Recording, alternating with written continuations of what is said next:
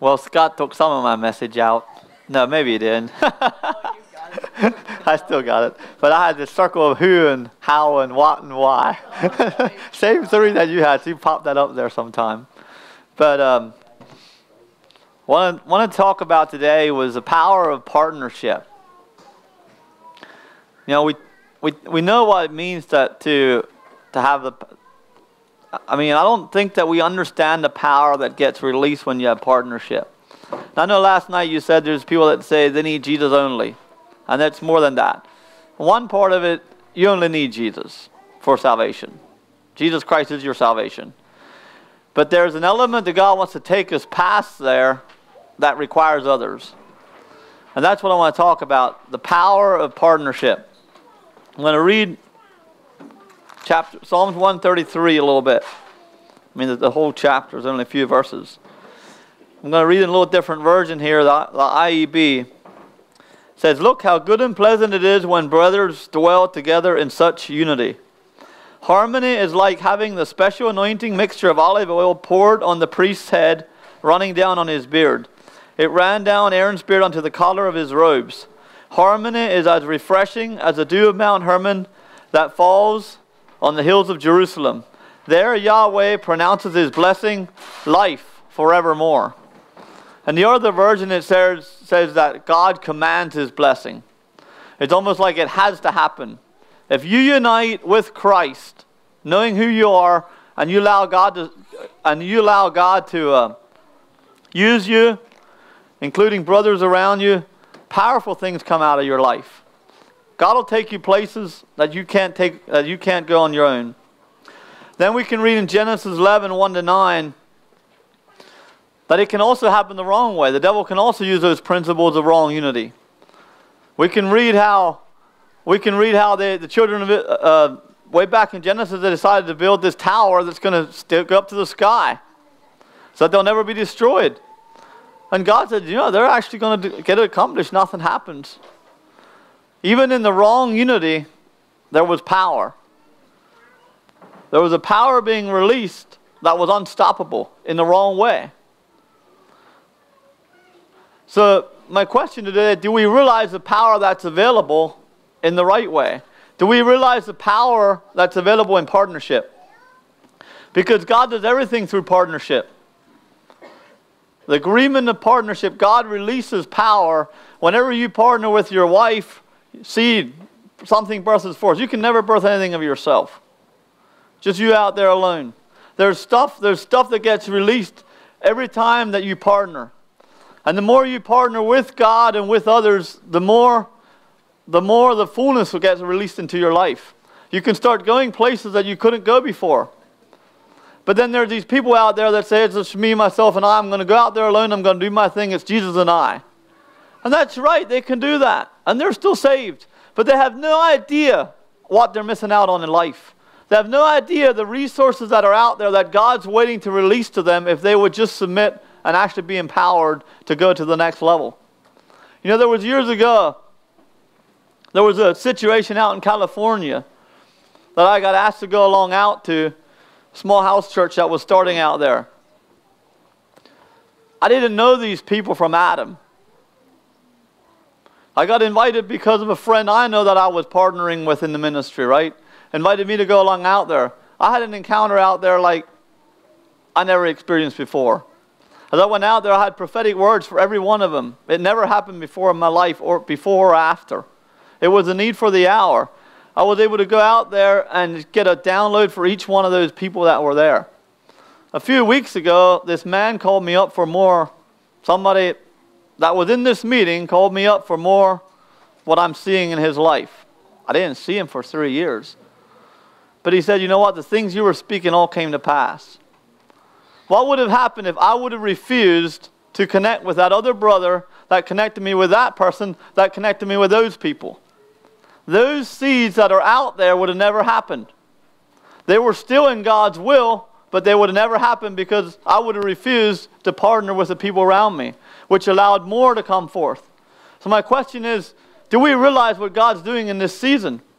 God is all about bringing the body of Christ together to partner for a fuller release of what he wants to do. But if we don't understand that, how are we going to fulfill it?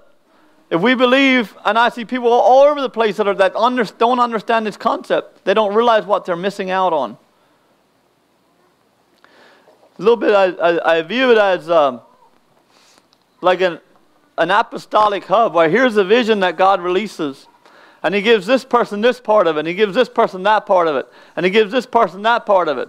And every person has a piece of this puzzle, and they all want to do their own thing. But if they would all come together, they would actually fulfill and create something that's not been created yet. Because God's all about doing a new thing, creating a new anointing, a new revival, and something new that's going to push back darkness. But as long as they're arguing and fighting about what their part of it is and what they're called to, and they can't walk with the rest, then they wonder why God isn't doing anything. And He's doing something in a smaller way, but He's not releasing what He wants to release to the fullest. And that's what God's doing in this day and age. My question is, can we see it? Are we willing to partner with it? Because when 2 or 3 people start agreeing on something, the whole earth, everything starts going into motion.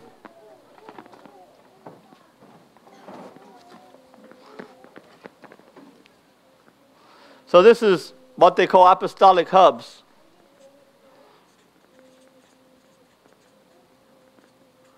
Where different people in different areas are called to lead out with different things. When that comes together, it creates a synergy and creates a burst. Before that, I'd like to talk about 5 basic things in life that you need to get there to where God can actually use you to bring forth fruit. The first thing I want to talk about a little bit is meditation. You know, we need to learn to meditate on God's Word. Just like Scott and Todd and everyone else was talking about. We need to learn to spend time in God's Word. We need to learn to know what God's voice is telling us. We need to learn everywhere we go to think thoughts that are God thoughts. Not thoughts of what everyone else says, but what does the Word of God say? And we need to meditate on that day and night. And as we meditate on the things of God, it starts giving us revelation. Which releases faith, which takes you to the unseen world. Which is why you were created. But how are you going to get revelation if you don't meditate on God's Word? How are you going to get to step 2 if you never got to step 1? And as you start getting revelation, God starts giving you fresh downloads of what He wants for your life. And all of a sudden you start getting faith. And faith starts rising up. And then you start connecting with like people with other faith. And without faith it's impossible to please God. So these revelations create a motivation. A motivation to do what's right. A motivation to go to prayer meetings. A motivation to get around the people of God. A motivation to make a difference for God. But how can you get motivated if you're not even in God's Word? And you don't even know why you were created. You're just out there because it's the right. I mean, you don't know who you are, what you're created for, how, what, why, everything else. You can pop that thing back up sometime. I'd like to see it again. Okay. And then on top of the motivation comes action. As you get meditation, you get revelation, you get motivation, you take action. And we enter into the throne room with boldness. But you're never going to take action if you don't spend time in God's Word and get revelation of God's Word, and get motivated in doing God's Word. You're never going to take action. So if you don't get these 5 basic principles, these 4 basic principles, you're never going to have fruit. And then you're out there pointing at all the other people that are getting fruit and trying to accuse them, but you're not doing the steps that it's going to take to get fruit. And then fruit and partnership, I believe, is in a sense the same thing. Because fruit is your partnership. All of a sudden you see what God wants and you start connecting with others, and God starts releasing more and more. You know, you can never gather in all your harvest without helpers. Because your harvest is bigger than you. You can't ever gather all that God has in. And even our little minds can never grasp the fullness of what God has for us. Because it's never ending. There's so much out there that God wants for us to connect with and actually get involved and actually do. But first of all, we need to know who we are in Christ. We need to know why we're doing it. What is our purpose? Why are we created? You know, I heard a study just this week that 2.5% of the people, that life goes a little bit like that. 2.5% of the people change society. This part here changes the direction of the nation. 2.5%. You might say, I don't know that I agree with that. But it's actually a study. They call it innovative.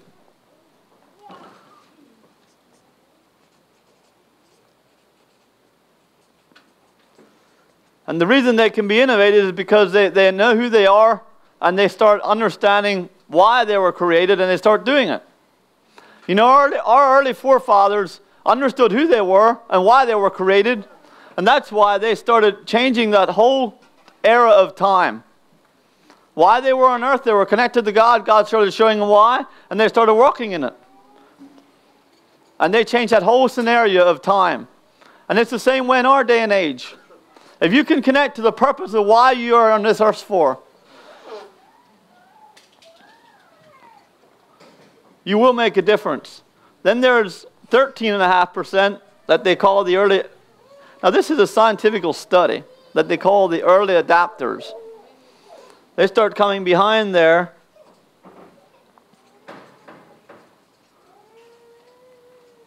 and actually starting to agree here. And then you have 34% is what they call the early majority.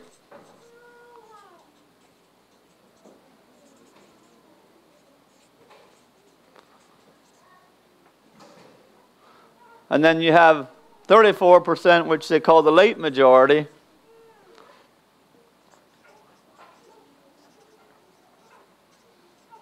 And then you got like 16%, which are the laggers. They just come along and get whatever's left. So this is a scientific study that actually happens of how the human brain is created. And it all comes back, you know, if you're going to focus on the how and the what, the reason that people don't experience the first part is because they're all focused on the how and the what. They're waiting for the result instead of being the result. Instead of knowing why they're on this earth for, they're out there saying, how are we going to do this? And they're copying what everyone else is doing instead of what God's telling them to do. And then they're saying, well, what's it going to look like? God's already put it inside you. But you need to step out and start walking in it. And the amazing thing about it is, I actually learned this in advertising.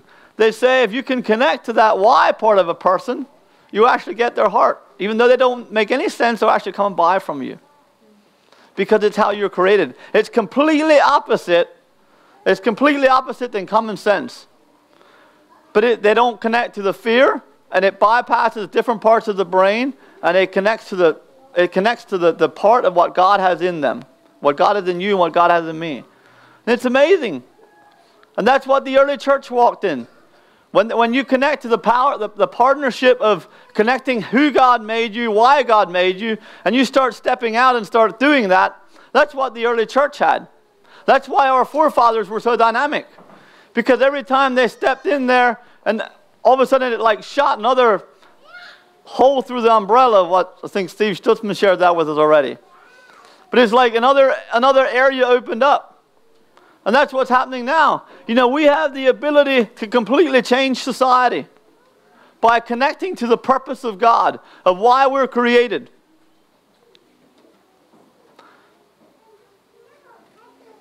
You know, there's leaders, and then there are those who lead. Not everybody that we call leader is a leader. You might just be given that name. People don't want what you do. They want why you do it. They want that purpose, that why part that's ingrained in you, who you are and why you do it. They don't want to just see what you're doing. They want that part of it. And that's the part that God has put in there. And that's the part when you connect with people around you that have that same zeal and that same purpose and that same hunger, all of a sudden it creates like a fireball, right? You can put a hot log out on a fire and it burns. But you start putting 2 or 3 together and it starts burning hotter. And then you start putting 4 or 5 or 10 together and the thing starts exploding, right? And all of a sudden it's like light comes out. But those logs couldn't come together. That fire, that couldn't all come together with one person. Just me, myself, and I, and God. Not to the fullest extent of what God wants. Because God does things through partnership. He does things through bringing His body together to make a bigger impact. A bigger impact of what He wants to do.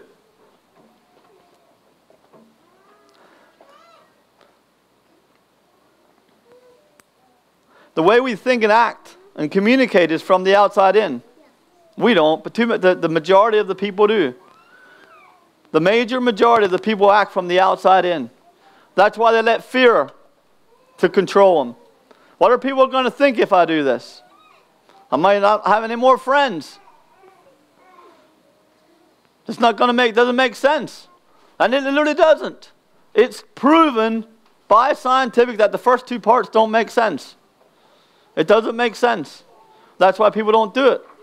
But the simple part is just doing and being who God made you. Why you do it? Because God showed you to do it that way. It's the simplest part, but it doesn't make sense to the human mind. It's backwards from the way a person's mind thinks. And that's why we need our mind renewed. That's why we need to know who we are in Christ. We need to bring the known to the unknown. Or the unknown to the known. Actually, both of them would be right. We know it, we bring it to the unknown, and we bring the unknown to the known. So it's what they call branding at its best. And that's when we send something out, like to make an impact, like a letter or whatever. We bring what we know to the unknown, and then the unknown know, and then that's what they call branding at its best. So that's what we're about to do, Lord willing. So who am I? Who are you? You know, there are 3 questions in society that everybody wants to know. Who am I? Why am I here? And where am I going? Every person you meet on the street is going to have these 3 questions in their heart. Every Amish person, every English person, who am I? Well, I'm a carpenter. No, that's not who you are. What did God design when He created you? What is inside of you? Why are you on this earth? It's that who and that why question that's burning inside every person. And when you can connect to that, and you can prophetically call it out, it changes the way they look at life. You know what happened when Peter and John went into the temple? They knew who they were. They knew why they were going there. And they were connected to the Father. They were connected to the purpose that God had. And all of a sudden, a situation comes up right in front of them. And they call this guy that's lame to stand up. We still have the same God. Acts is still happening. Are we seeing it? And if we're not, why aren't we? Because we need to get back to the why we're created question. And we need to know who we are. We need to learn how to pray. You know, there's prayers, and then there's specific prayers. There's prayers, and then we can also learn how to, like Daniel had specific prayers. We need to hear the Father. We need to partner with the Father. Then we need to speak it out. Say, for instance, if I say, I want to go out for supper with you sometime. John, let's go out for supper sometime. All right. But if I say, I want to go out tonight with you, there's something different than if we start hearing the Father and speaking it. There's something about partnering with God, what He's saying for the hour and for the moment, and releasing it. That's powerful. You know, where 2 or 3 agree, everything starts going into motion, and earth is called to respond. It's the principle of God. To the good or to the bad. There's a power in partnership. There's a power in agreement. And the devil knows it too. That's why he tries to tell you that, to speak out all these words that are wrong about yourself. He knows it's going to hinder your calling in life. He knows it's going to block you from what God wants for your life. He knows if you start speaking, I'm unworthy, I'm never going to amount to anything. I can't do it. Others can, but I can't. There's something about thinking it. There's even more power when you speak it. That's why we need to guard our tongues. We need to guard our minds and our thoughts, and we need to start agreeing with what God says. We need to get out of all this other junk. We need to start partnering with people that have the mind of Christ, that start speaking to you the mind of Christ. Because if you're not around people that are speaking the mind of Christ, then you wonder why you're defeated all the time. You know, I had a situation at home a few weeks ago. I'm not really proud of it. But I had a group of puppies. And I knew there was fleas in the barn, but God can protect them from the fleas, right? It's not a big deal. And they were actually, my best puppies I ever had. So my daughters kept saying that there's fleas out in the barn when she goes to feed them, and I'm like, flea time, they'll come and go, whatever. Anyway, after about 3 weeks, these things started dying. The puppies started dying. And then it all dying. And I said, well, that was the will of God. Praise God. They were destined to die. Right? They were just created to die. Right?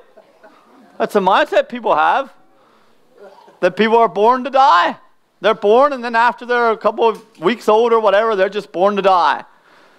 Now, if I would have, why did they die? If they were born to die. They died because of ignorance, right? They died because of lack of knowledge on my end. They weren't destined to die. They were destined to be something. And that's how it is for you. You know what, Hosea 4:6, I think it says, my people. It doesn't say the enemy. It says, my people are destroyed for lack of knowledge. That's why they were dying, lack of knowledge on my end. Well, since that, I got 7 others that are more beautiful than the first ones. But they were in the same place. And I didn't know that I had to get them out of there. Till my brother-in-law came and was like, you need to get them out of here now or they're all going to die too. So what do I do then? Rebuke him? Command the fleas to die? Or do I move them out of there? You should tell him to just change the words that he spoke. Yeah, why didn't he just change the words? Why did he speak words of life instead of words of death? He said, I could spray these things every day.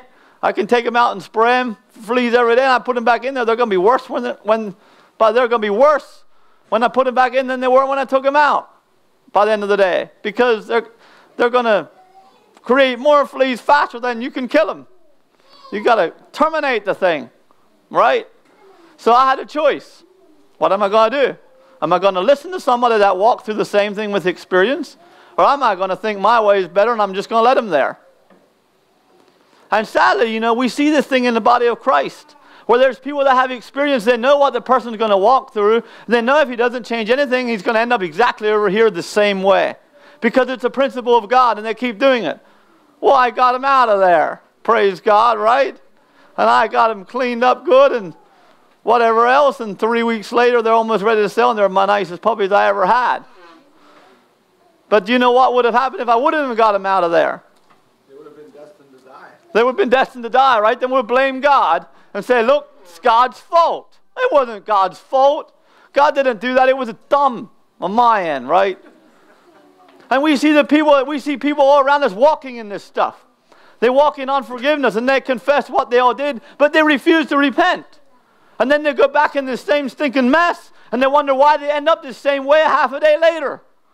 Because it's infested with unforgiveness. It's infested with bitterness, and it's infested with shame and whatever else, and they go right back in that thing. And then people try to clean them up again the next day. And then they go right back in, and they start dying away. And they start blaming God. It's not God's fault. They're just too ignorant and too self-righteous to get out of that thing and actually start being who God called them to be. There's action that's needed on your part. There's action that needed on your part. You need to get out of that mindset. You need to get out of that environment. And you need to start getting into an environment that is healthy, getting an environment that is clean, getting an environment where you can get built up and you can actually grow and get filled with the Spirit of God and grow to the fullness of what God has. It's all about partnership. It's about learning through others that have the experience. That's what I did in that situation. If I would have refused to listen to the guy that had the information just because I don't agree with him, everything he does in life, I would have missed that blessing. How many of us are missing this blessing even today? Missing the blessing of what's all around us because we're stuck in our own religious mindset that it's me, myself, and I, or maybe 2 or 3 or half a dozen others, and that's all we can talk to. Because this is our vision, this is our little thing. It's not your vision. If God laid something on your heart, it's not yours, it's God's. And God's going to bring other people around you to empower you into that vision.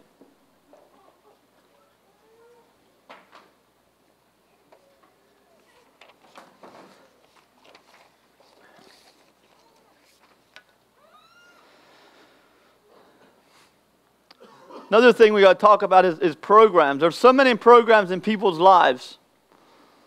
And we know with computers, when there are too many programs going, it will shut you down.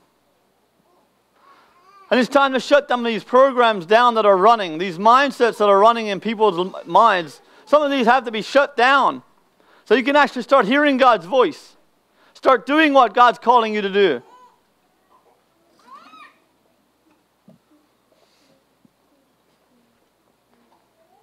You know, back when the children of Israel came out of Egypt, there's one thing that they got to Jericho. And I believe there was so much murmuring, so much complaining, that they actually had to walk around Jericho for 7 days and just be quiet so they can actually learn to hear God. You know, God's not interested in all this garbage that we keep speaking.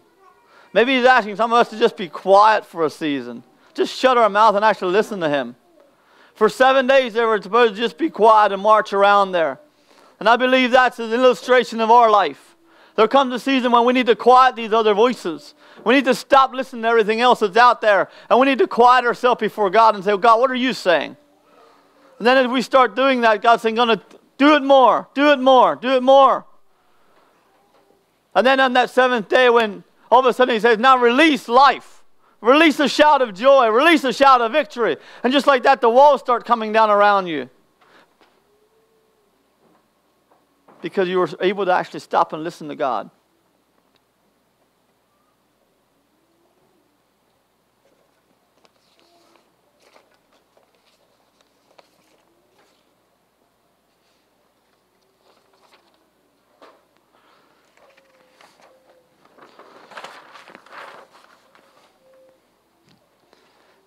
I'd like to talk also about the power of fruit.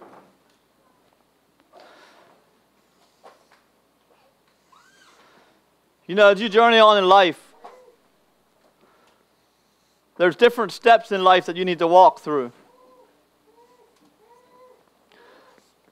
First of all, you need to start trusting people.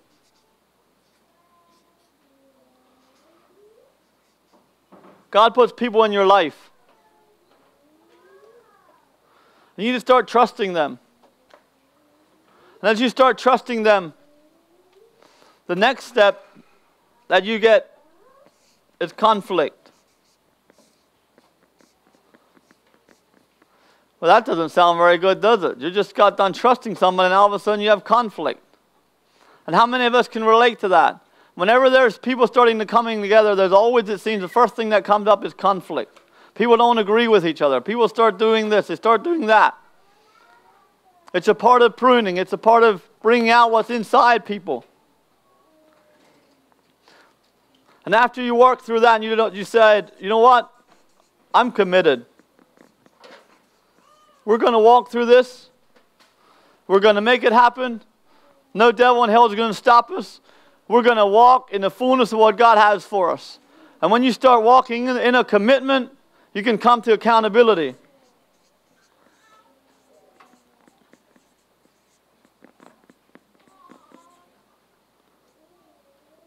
You can't have accountability without commitment. And you can't get accountability without working through these other things. Because it all comes together as one when you walk together. And then the top is results. Everybody wants to see the fruit. Everybody wants to see the results. But how many people are willing to partner and trust others?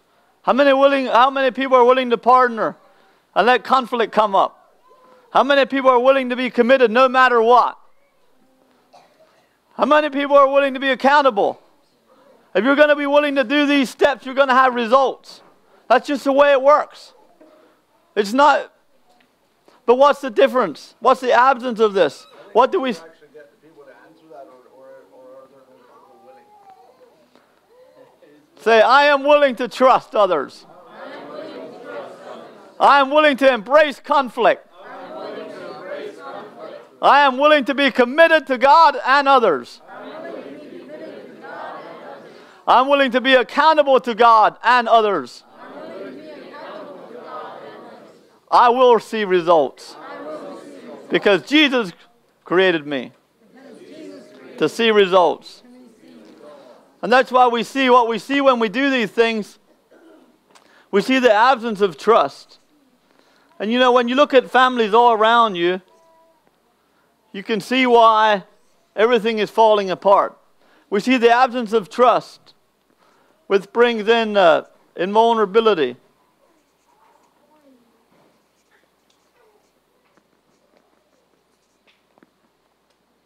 We see the fear of conflict. Well, I'm not going to talk about it. I'm just going to act like everything's fine, and we're not going to talk about it. And what does that bring? It brings artificial harmony. And what was the first scripture that we talked about tonight? Or is that this afternoon or this morning or whatever it is? We talked about how good and pleasant it is when brethren dwell together in harmony. But if they're not willing to walk in this, we're going to have fear of conflict, and then we're going to have artificial harmony.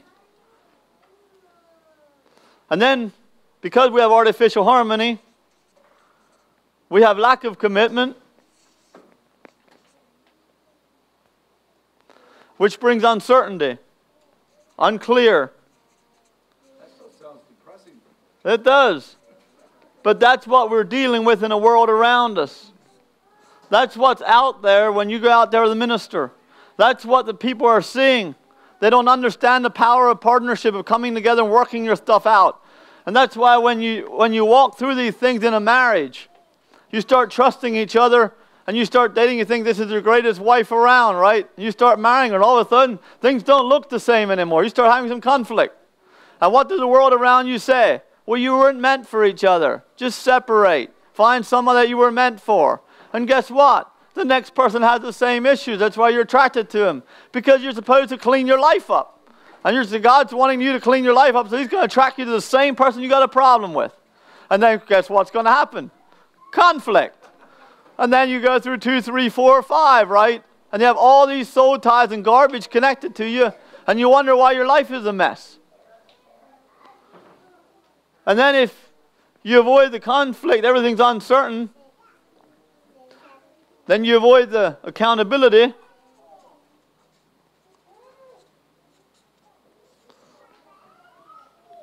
Which results in low standards. Just me, myself out there. I can do it all alone. I don't need other people to tell me that I'm living wrong or whatever else. God and me, well, we're just going to go do it. And it creates low standards, and then you give inattention to results.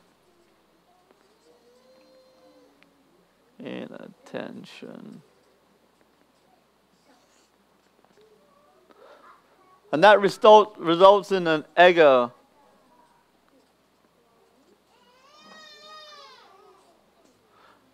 It's all about protecting myself, making myself look good.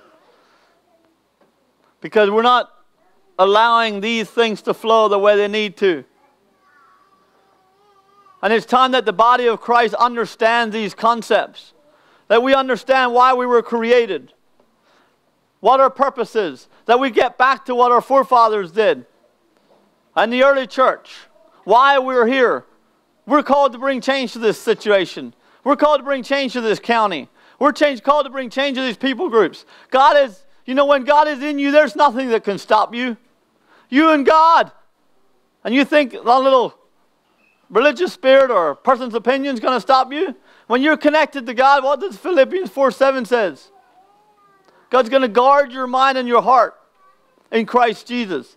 How does it look when God guards you? Are you concerned if a person around you has a problem with it? When God is inside you, propelling you into something, and He's guarding your mind and your heart?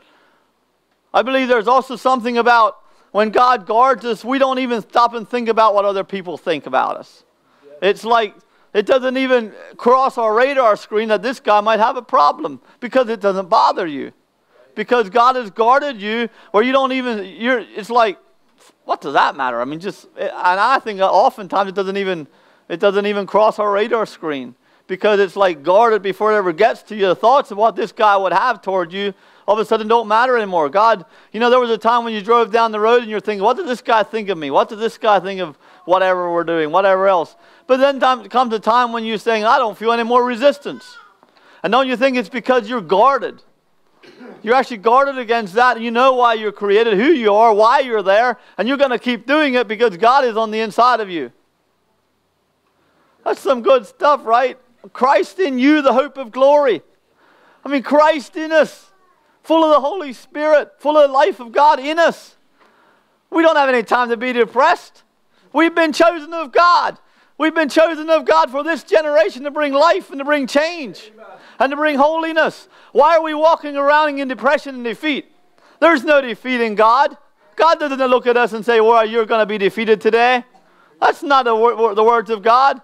God says, you're more than a conqueror. God says, I'm going to raise you up to be an ambassador for me. God says, I'm going to use you to change situations that are around. I'm going to use you, and I'm going to partner you with you, and you're going to make a dynamic force that's going to go out and destroy every stronghold and every work of the evil one. God says, I'm going to use you. Will you be willing? Yeah, we're going to be willing. And that's what God's doing in this time, in this season.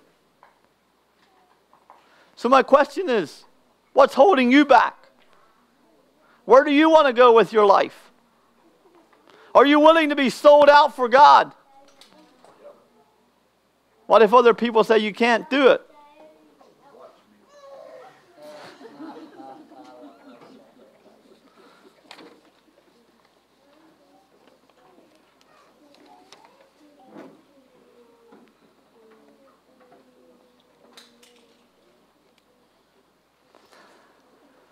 Do we really understand the Holy Spirit?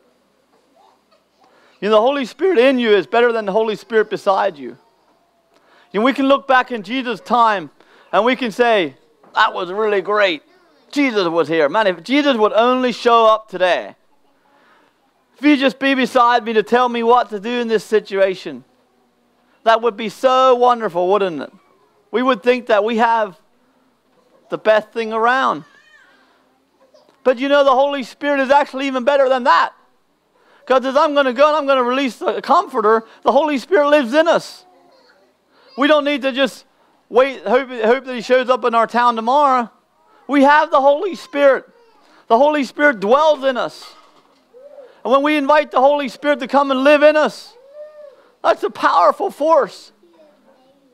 Do we have any visual idea? We can't even grasp with our minds what's inside of us ready to explode.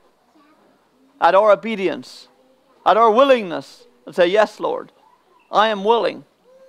And as we do that, we're going to see situations that we come up against. And they're going to be an impact, but it's going to change. Because God lives in you.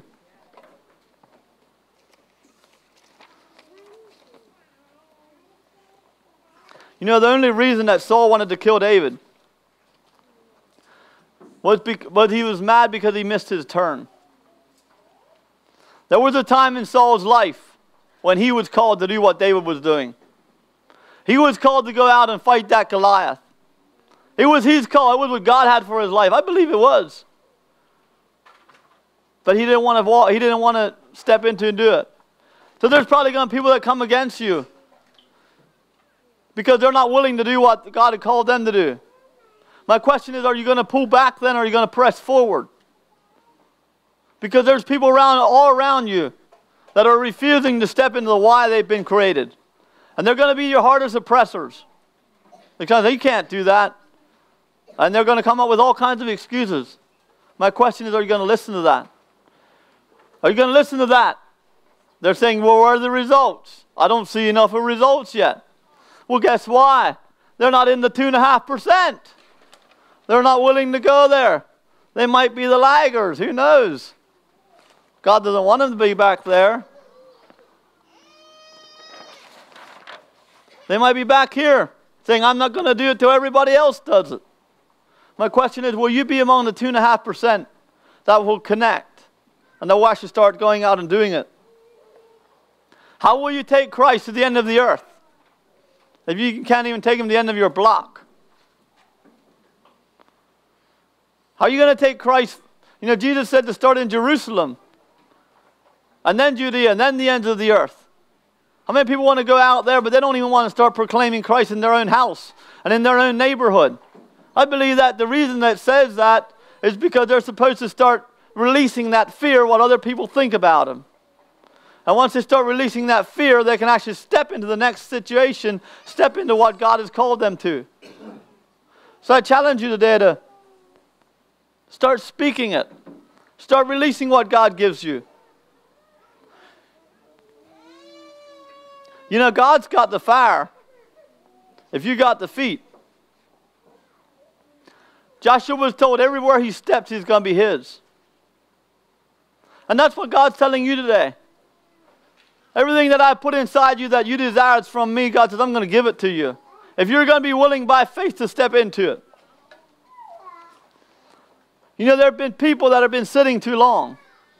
They've been wandering around the wilderness too long, saying, I can't do this. I can't do this. Others can, but I can't. And God's calling you out of the wilderness to start being activated.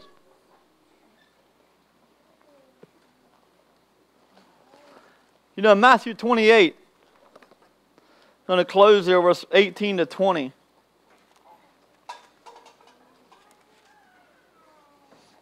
What is Jesus' last words before he left?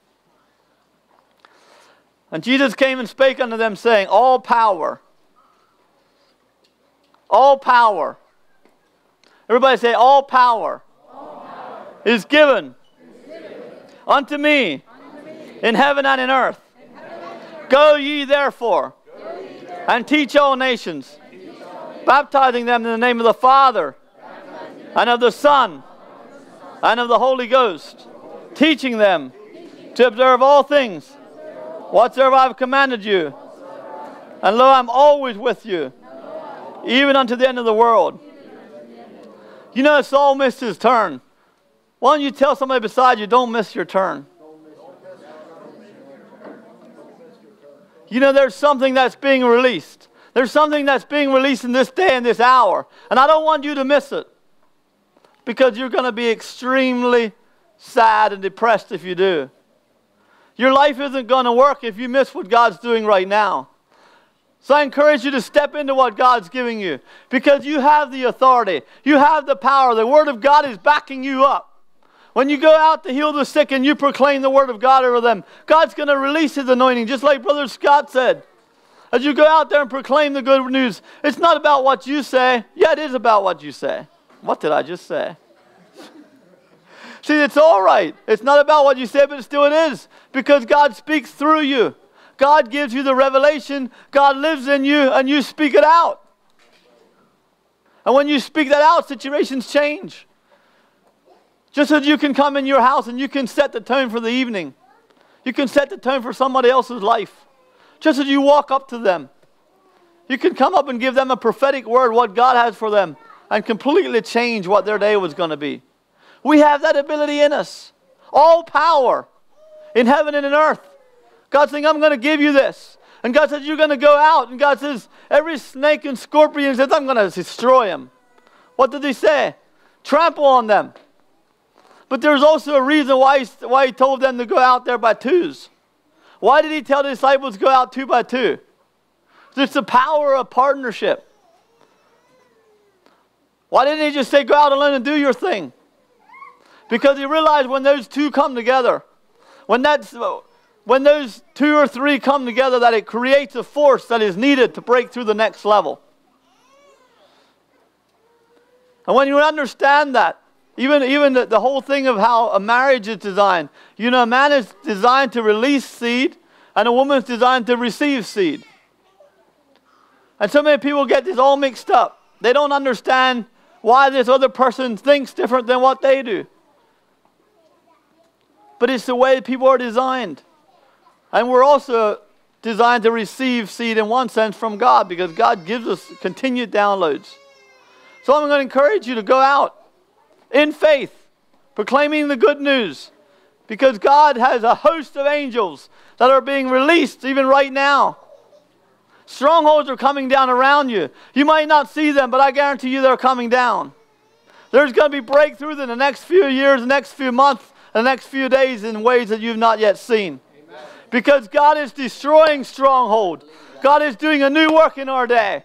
We don't have to sit back and be depressed. We can rejoice because God is lining things up. God is bringing ministries together that are partnering together. And it is so beautiful. Brother Craig and I get together every Friday morning to pray for the last couple of years. And he shows up, man. Everybody gets excited, right? And then this brother shows up. And then this brother shows up. And soon you have 8 or 10 fired up people for God coming together to pray. And guess what's going to happen? We're going to pray and things are going to shift. Impact. That's right. But that's what God has for you. So I would encourage you. If you're not connected with somebody around you that's filled with the Spirit of God, get connected. Get connected with others that have the same passion.